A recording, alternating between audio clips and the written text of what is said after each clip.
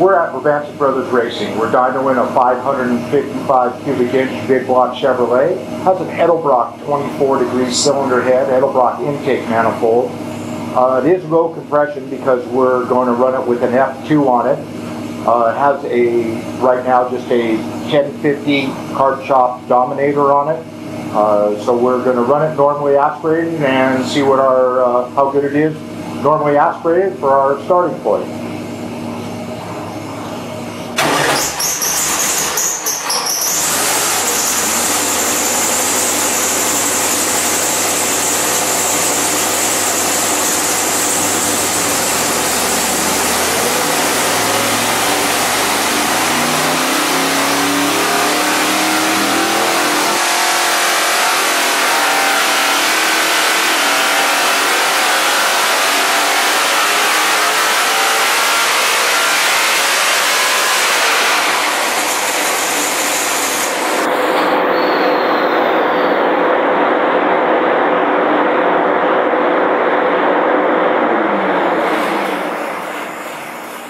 Okay, we'll get the camera into the computer room and see how we did.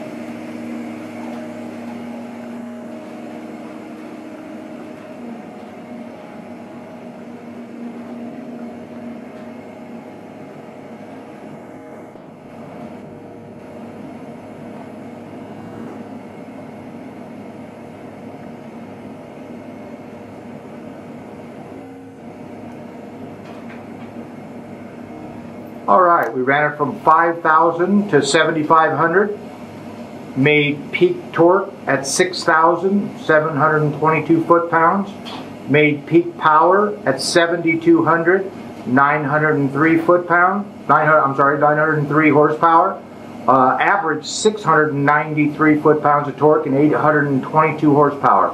So a pretty good start for our F2 motor.